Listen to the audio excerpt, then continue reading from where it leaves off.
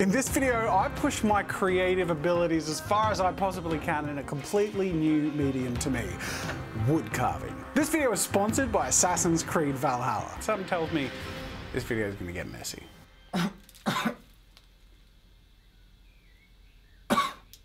Let me give you a quick tour of the clean room. I keep wanting to say the kill room, it's the plastic. This is just my studio with a marquee in it. It's not the first time I've done it. I actually got this idea because I did it for the stone carving video. It's gonna be a lot of wood chips, a lot of sawdust. I have these big blocks of wood to carve. This is a turbo plane, and this is an industrial wood carver.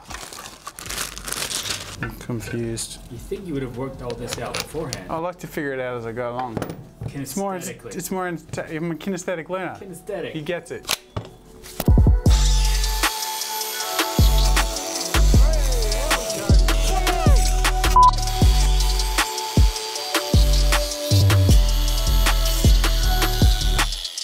Got a starter set of hand chisels. Oh my God, that feels so good. I will figure it out as I go. I will take my time and be safe. And I will try and make the coolest thing possible. And fortunately, I have a sponsor that is not only a very cool game, Assassin's Creed Valhalla, but also a very cool source material to create an artwork of. I mean, look at that.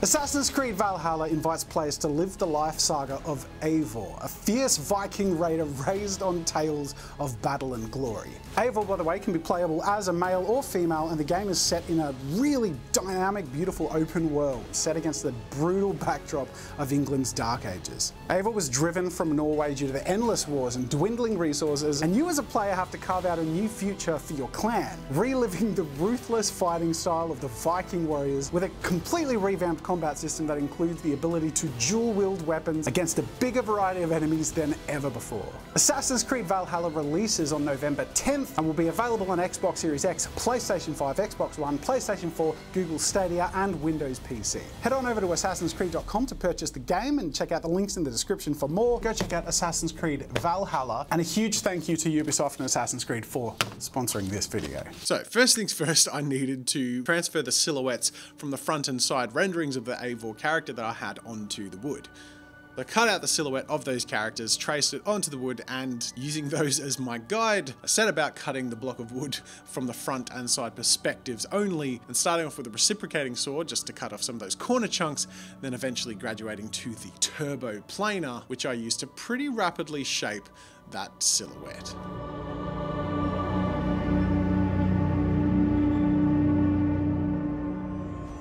Now this whole process was really intimidating, and I was just getting started. It's just the fact that once you take the wood away by cutting it or carving it or whatever, it's gone. Like, you can't put it back without great difficulty, or, you know, it's just impossible. And while I love sculpting, like I really love sculpting, especially with clays and milliput and all sorts of different stuff, you can put it back normally. But stone and wood is something different, and yet something more timeless and epic about it. If you can pull it off, if you can take the right amount away, not too much, not too little, the satisfaction that I've experienced in the past in working with mediums like this is just really hard to beat.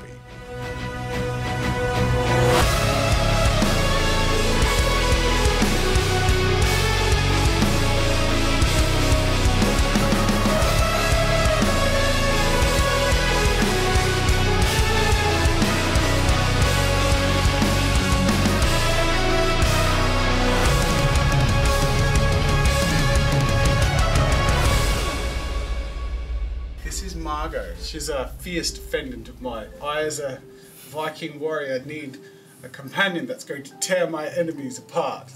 We're going to pillage and plunder? Yeah. I have an idea that I don't know if it'll work or not, but basically I want to stabilize this. And the idea is, this is a bollard base, so it's just got this plastic weight thing. That sounded like kind of comical. And my idea is that if I drill a hole at the bottom of this and screw it, attach it, then it's got a weight that I can rotate and change my position, but also apply force, and it's not going to move.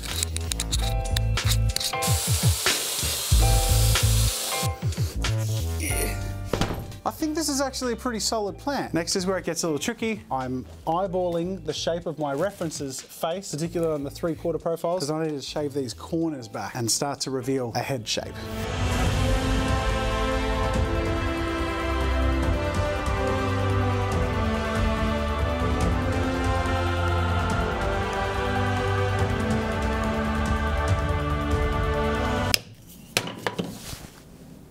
Done. Beautiful. Look at that. It's got all the details and the silhouette. Good bit? Good bit. Good bit. Good bit. Great. So next I actually do need to trace some of the details. We've actually got the rough silhouette. In theory, all I need is a pokey tool and a powder marking tool. And I think charcoal should do nicely. Let's see if this works. Go like edge of the eye, top, bottom, center of the eyeball. Yeah, I just need to see that the charcoal comes out. Sort of works.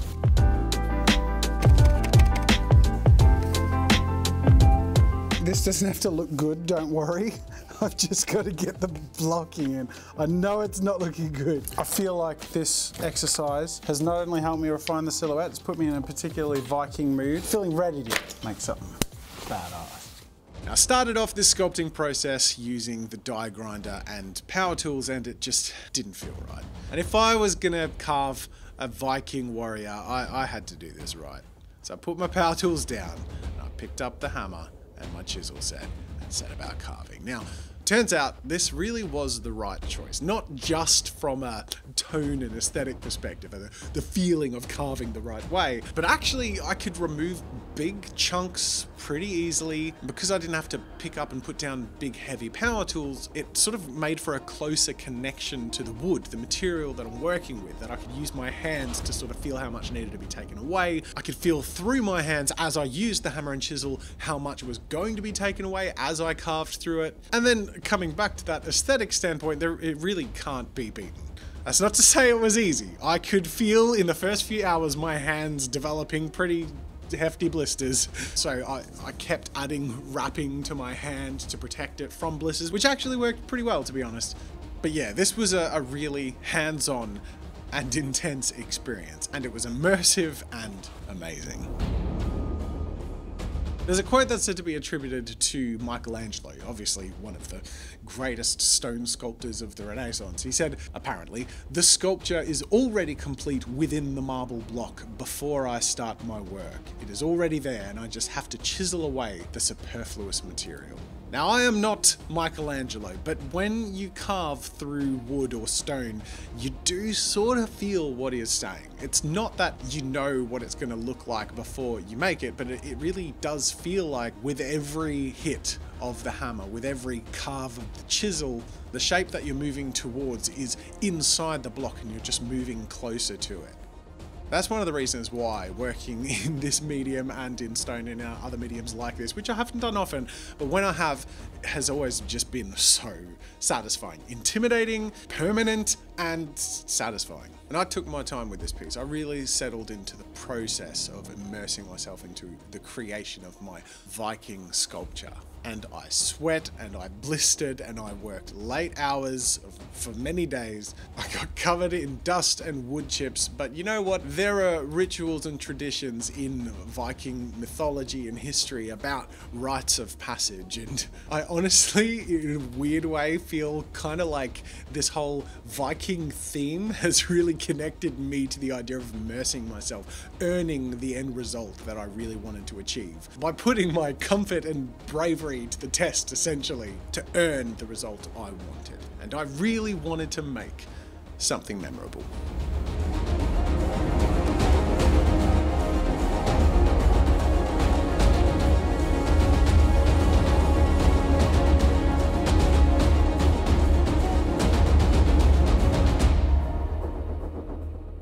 Long and arduous has been my journey, and on the other side I find my soul tearing apart to try and accomplish this task, but in the end I have returned home a greater man than the man I was when I left. Is that convincing? Is that pretty? It was not bad? pretty good. Yeah, Pretty good. I'm a Viking, baby.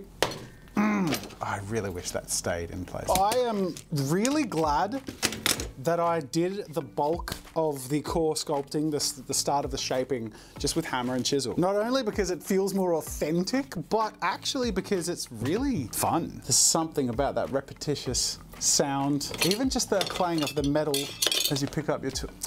It's good. But as authentic as I wanted it to be, this has taken a very long time. Something's got to give. I've got to speed it up a bit. So we're back in the 21st century. I'm going to start using my power tools again. And for this next part, when it comes to sculpture and refining the silhouette and adding details, I really need to be able to move fairly freely. What I'm going to try and do is, using my backup bit of wood as a base and a Lazy Susan attachment, in theory, if I attach this to both, I'll be able to turn this around. Let's give this a go.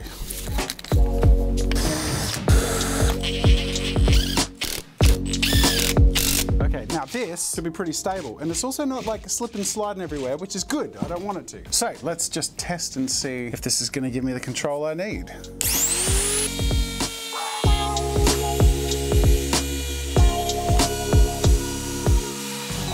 Okay, yeah, that's cool. But just because I'm going to be leaning on technology doesn't mean it's going to be any less epic.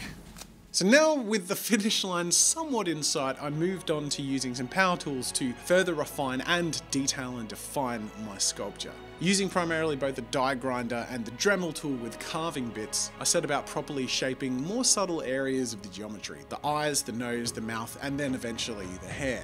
This is where, while the shape is much clearer and I'm closer to the end result, it's in a way kind of more risky because the power tools take away wood very quickly. And there are some areas, in particular the eyes and around the nostril area of the nose, where you need to be a little braver. You need to carve a bit more away than you might feel comfortable with. And it can be really easy for the Dremel to catch, or for you to accidentally lean into it and take too much away. And that did happen a couple of times, and I think I fixed it and masked it by sort of carving around it and smoothing things out. But yeah, it never got easy at any point in this process. It just shifted to a different kind of tricky.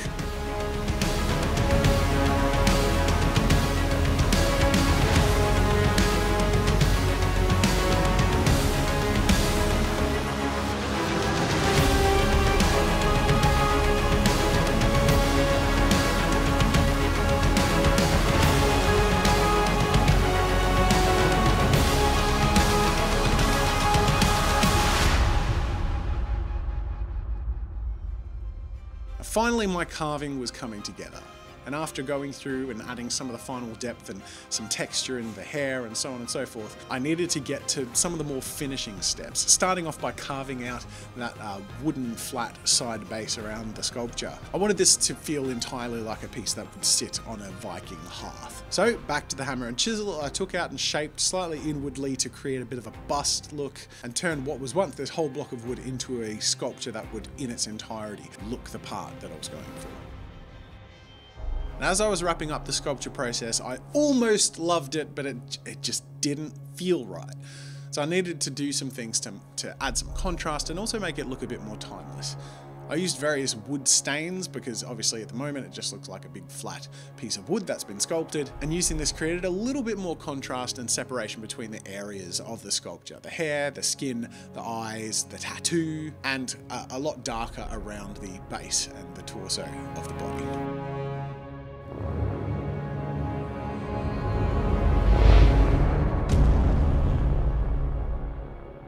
Even now, as much as it was starting to come together, there was something missing. I wanted something that looked timeless, like it had stood on the hearth of a Viking home as a family heirloom. And so, to achieve this, I decided as a final step I would try and weather and age my sculpture, and this meant rubbing a bunch of dirt in it. There was nothing that was going to make it feel like it's sat around for hundreds of years, like literally scrubbing the earth into my sculpture. And honestly, as much as this felt like I was sort of desecrating all of my hard work and risking ruining my piece, this was the thing. This was the one step that tied everything together and made this piece really feel like it was finished perfectly, at least for the level that I'm at. And with that done, it was time to give this Viking warrior a proper home.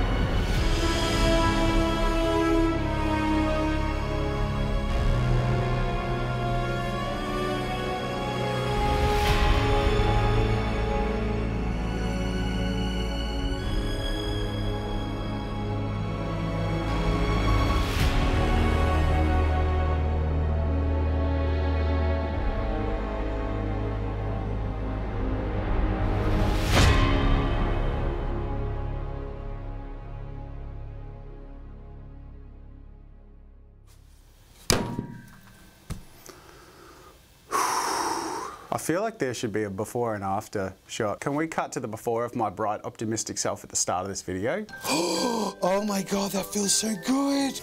I think this is actually a pretty solid plan. Sort of works. I'm a Viking, baby. It's good. I've come back a changed man. Put it that way. I surprised myself with this one. The last 5% of putting my wood sculpture together involved the staining and then the weathering, and that completed it. Up until then, I wasn't so sure. And that's just one of those things where sometimes you just gotta move into your artwork with faith. I said to Gareth when we were filming, every artwork has an ugly stage, but I felt like this one was lasting quite a while. So I didn't know if I'd get out of that ugly stage. But I did! I friggin' love it. I'm so happy with it. And do you know the coolest thing is that started off as that. I ended up with something I'm really, really proud of. And I really hope you guys have enjoyed the process, but that you're also impressed by the end result, because, I don't know, I feel like I impressed myself with this one. It's good to be proud of yourself. Huge thank you to Ubisoft and Assassin's Creed Valhalla for sponsoring this video. I can't do projects like this without having such a wonderful sponsor, and also something so thematically cool to work with, which I always wanted to try wood carving, and having a Viking theme to work off is just, oh, so good. Thank you for watching, and until next time, I'll see you later.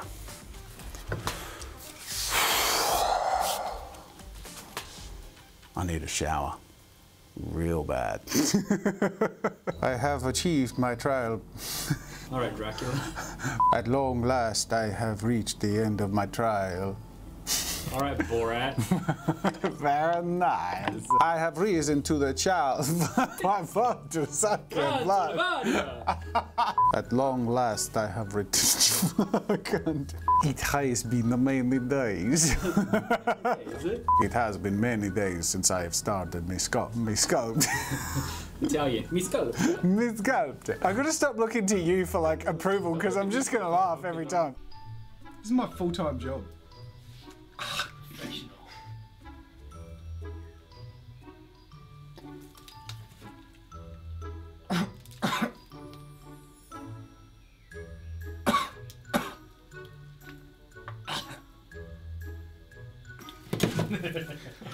Nice. Should have had water ready.